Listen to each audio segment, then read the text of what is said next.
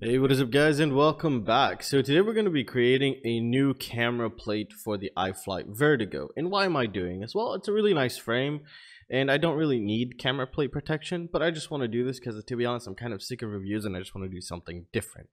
So let's get started. Maybe someone will learn something or two and might inspire them to do their own thing. So what we have inside first, what we have to take in consideration is 30 millimeter of height. Now that is from the bottom plate to the top plate.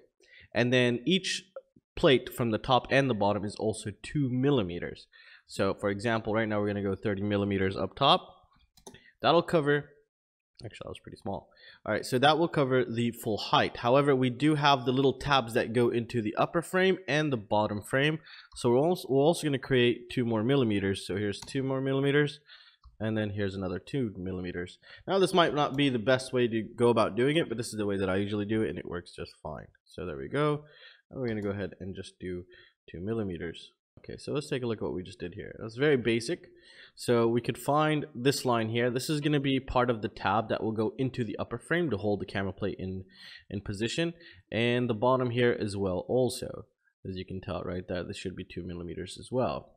Alright, so we need to portray at least around 28 millimeters from the back of the first tab that's going to the front frame. So what we want to do is we want to take from the bottom one here, and let's go around 28 millimeters. Now I'm going to just start with a basic square design for right now, just to get reference. I know there's other ways to do this, but this is how I do it. Alright, so right here, what we have here, just for like a little reference so you get an idea, this would be the tab that'll go in your upper frame.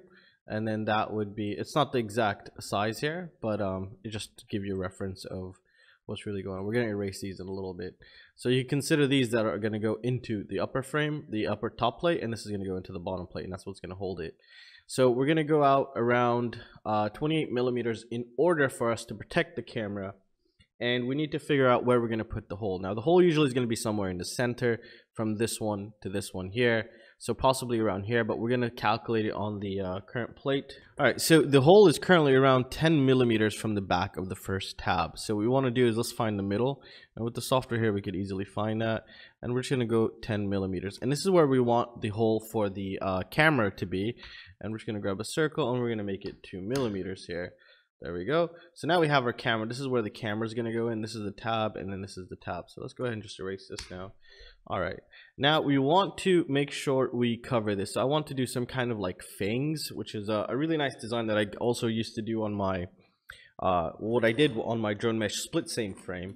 And I want to do that because it just adds this really nice look to it that just makes it look super mean. Right, so I'm going to go ahead and grab the arc here. I think I've found where I kind of want it to go. I think right around here is going to be nice, just like that. Maybe I should have dug this down a little bit more, but we'll see how well that looks. And also guys, a huge shout out to our sponsor PCBway. If it wasn't for them enabling me to create such prototypes and fail miserably every once in a while without really affecting anything, because they're providing it free of charge for the open hardware projects that I have, for example, the F7 flight controller, the F4 flight controller that I released, those are all awesomely sponsored by PCBway, and you should definitely check them out. All right, so next step is we need to figure out how high these are, and these should be 2 millimeters. We already got this, but we need to figure out its length. Now, its width is 2 millimeters, so that's just, we're not gonna have to worry about that. All we have to worry about is just the sizing here, because the carbon fiber is already 2 millimeters, and that's how wide it is, and it'll just slide right into the hole. But we just wanna make sure we get the length correct as well. So the length is around 4 millimeters. So we're going to erase this back here. So the top tab is 4 millimeters. So let's go ahead and set that up. Here's the first tab. So it's going to be 4. And we're just going to drop this down. There we go. Bottom one, I think also the same. I'll just double check it right now. The bottom ones are slightly larger. Bottom ones are around 5.5 millimeters. So, all right. So 5.5 millimeters. It's okay if you go a little bit larger because you could just file some of it down. It might not look pretty, but it'll be fine. All right, so there we go. Now we have the upper and bottom plate, and now there's also another dip that goes down and up. So we need one around here somewhere, possibly, depending on the size difference. So around 4 millimeters away here, we need a little tab. Let's see how far that is actually. 4 millimeters is right around here. So, we can do is we could increase this right there, and then we can set that up like that and like that. All right, and then we're gonna drop this down here, and we're actually going to erase these. Okay, so this will kind of add something. So I'm also gonna drop a little arc on this as well. So we're gonna make this arc just slightly bigger. It gives us just more strength here. Around here is gonna be nice. All right, there we go. That's looking way better now. And here we can add also a line if we wanted to, but we'll see what we're gonna do with this in a bit. All right, so I've added some texture here. So this is how the overall this is how it should go in. This should be the top right here. However, what I could already immediately notice is I think the size is wrong. One of these is wrong here, so I need to double check this. This should be 2 millimeters, and it seems like it's much larger than 2 millimeters. So let's go back and double check this on the sketch. So let's just go, there we go. Yeah, well, no, it's perfect. So something is wrong here. Let's see, maybe this one. I think this is wrong. Yeah, this is supposed to be 2 millimeters. What happened here? Alright, so good thing we caught that here, because that would have been kind of a nightmare, a little. So we might have to redo the arc right there, since we got it from a different position. Alright. So, but it's okay, we have the main point right there. Now we can just go back in, arc, and there we go.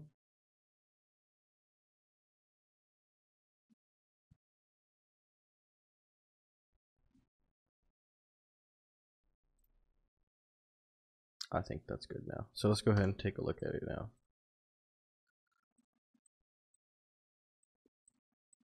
And we want to need this 2 millimeters, and let's add some appearance to it. So we're gonna say appearance, and there it is. Carbon, twill, there we go, body, boom. Yep, this looks pretty nice. Hopefully it's gonna be pretty great. So there's also something you need to take note of, especially when you're gonna be putting something like this. When you go ahead and CNC this, these sharp corners are not gonna be sharp, they're gonna be round like this. So when you're gonna put it in, you're gonna find it won't fit because there's this little extra chunk of carbon fiber left over. So what you would want to do is kind of push this down a little bit more, and depending on the type of thing. So I'm going to push this down, I think around negative 0.5, so just 0.5 of a millimeter. Hopefully that'll give me the extra room I need to put it in, because again these will be like just a little sideways, or you could either just file it down, you should be good. But I'm gonna just go ahead and try bringing it up 0.5,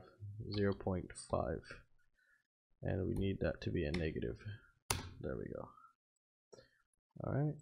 We have a little thingy here that should not be here.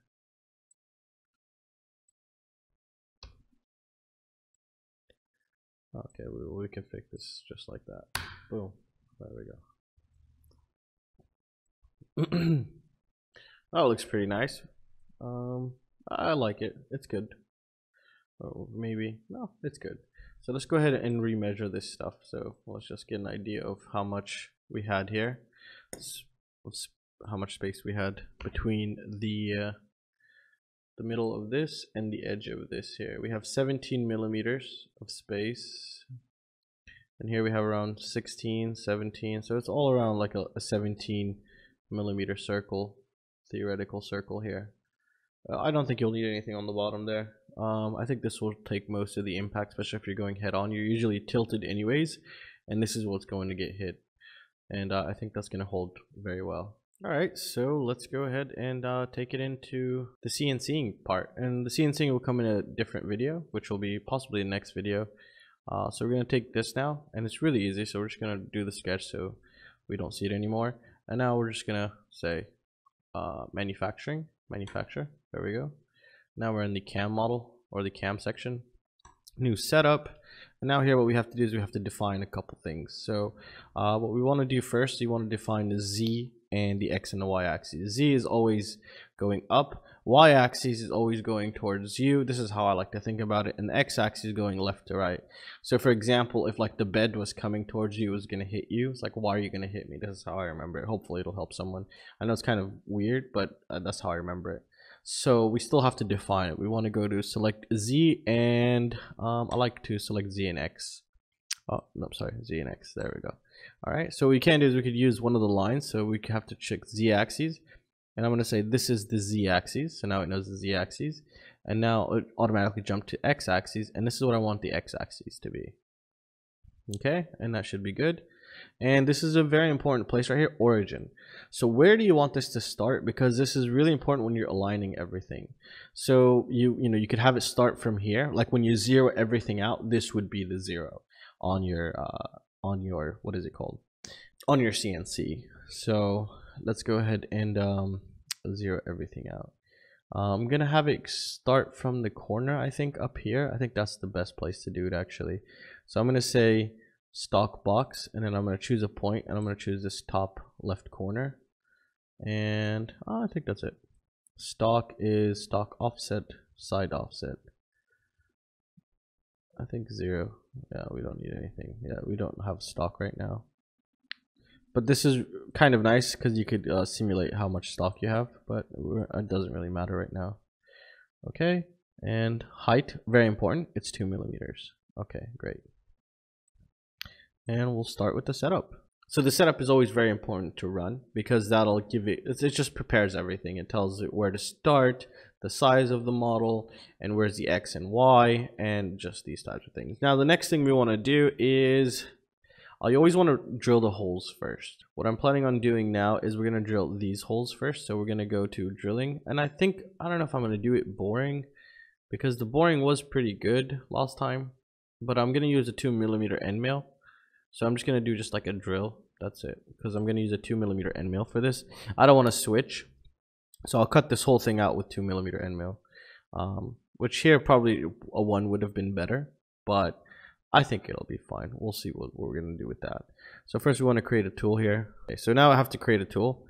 And you can, it depends on your machine. You can set this feeds and speeds also. So mine's, I think, a flat end mill. So we're going to call it a flat end mill. And it's going to be, the diameter is the most important thing, 2 millimeters. Here I'm just going to say 6 millimeters. It doesn't matter for the type of application that I'm using it for. So yeah, but yeah, that's it. It's just going to be, I think that's enough right now. So to 8 millimeter shoulder, and the flute is 6 millimeter, more than enough. And yeah, that's fine. And 3 flutes doesn't really matter right now. The most important thing is the diameter here. And that's it, we're just going to save it. So I'm going to go ahead and do the plunge rate at around 125 millimeters per minute, which should be pretty good. Retract feed rate, it's fine. RPM, I've increased it to 15,000, which I found to work a little bit better. So 125. Plunge rate is the speed that it's going to go down, so it's really important. Geometry, now we're going to pick what's going to be drilled, and it's just that piece right there. Height, this is kind of important. Oh, I already remembered it from last time. That's really nice. So it does, what you can do is, I usually like to do the model bottom. So from the model bottom, drop down 1 millimeter extra. So you can see this blue line, it's just going to go down 1 millimeter extra from the model.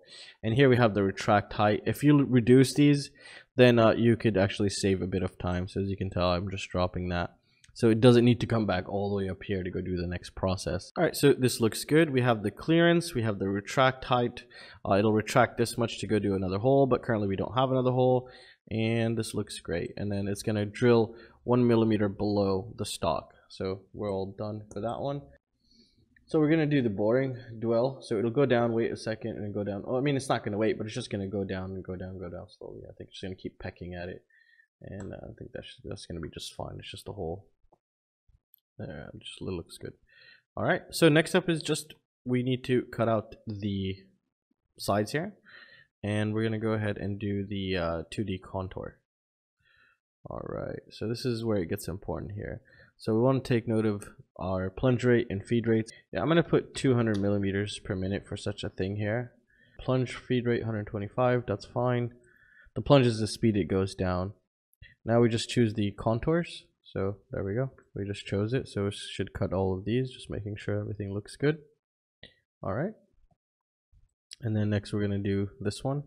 And again, stock bottom 0.2 millimeter offset. Okay, that's fine. No, not stock. We need model. Model bottom 0.2. Those look okay. We can drop this down a little bit. Okay, and now this is the passes. This is really important. So it saved my previous one, which is really nice. So we're gonna say the maximum roughing passes. So it's gonna drop down 0.4 millimeters at every pass, and then the last one's gonna drop down 0.2. And I'm just double checking everything. So we do have this checked in. If you don't see it, it's because you don't have it checked. So there we go. We have that checked in. And now I want to actually add tabs. Where are the tabs? Oh, there's already some in there. But I want to add them manually. So we're gonna say we'll keep the rectangle in tab position at points. So I'm gonna place these manually. So I'm gonna put one here, and then I'm gonna put another one here. So you want to do this on flat surfaces, and you also want to do this on a surface you'll be able to remove, which is really important. But it's so small, it should hold just fine, but I'll just add another one around here. I think I'll be able to. Let's see. Around here. Yeah, that looks great. We'll just add another one just for extra rigidity. Right back here. There we go, right here. Okay, that looks great. And now I'm just gonna double check on the tabs if they're gonna work great. Okay, so as you can tell, it's it should theoretically be fine if we center this out perfect. Okay, all looking good. Let's go ahead and press OK. And now we can just watch it and see how it's gonna do this. So here I'm just closing in. So this is the tab. You see it's gonna go up here, so it leaves that tab. Actually looks like a pretty big line. This is 0.2. This is around 0.5 millimeter of a tab, but it's okay. It gives us a little extra. Here's another tab. So we're gonna have to go 1, 2, 3, 4, 5 passes. So on the 5th pass, or possibly even the 4th pass, it should be done, but it wouldn't matter because we have the tabs in place, and that shouldn't make it drop. So it'll just be hanging in the air until it finishes, and then we should have our new camera plate. Alright guys, and well, that's it. This looks pretty good. I like how it's going to come out. I like how it looks like. Usually what I do is I do like a 0.2 millimeter 3D print to make sure the sizing is correct. But for this one, we're just going to go ahead and cut it. And we'll be cutting it in the next episode. Let me know if you guys like this content. Let me know if you want to see more of this. Let me also know if you want to see this more in more detail. So the next step, I'll even show you every single part of the process so you get an idea. And currently I'm looking for cheap CNC machines, so I could review on the channel, like proper review, and do the projects on with those, so it'll enable more people to play around with CNC machines because they're really fun and they're a lot faster than 3D printers in most cases. Like this will be done super quick, not like a 3D printer, which is really nice sometimes. And well, that's it guys. I'll have a link to everything down below. Also some really nice cheap end mills that I'm going to be using, which I also used last time, and I'm planning on using those until they wear out because it gives us a really good idea of how well they were. They're pretty cheap. A lot of them been good. They're called the Drill Pro set. They're working out really great on this carbon fiber once you get it just right. And we'll get into that in the next video, and we'll also start cutting this out in the next video. So, and again, I'll see you in the next one guys. Peace out.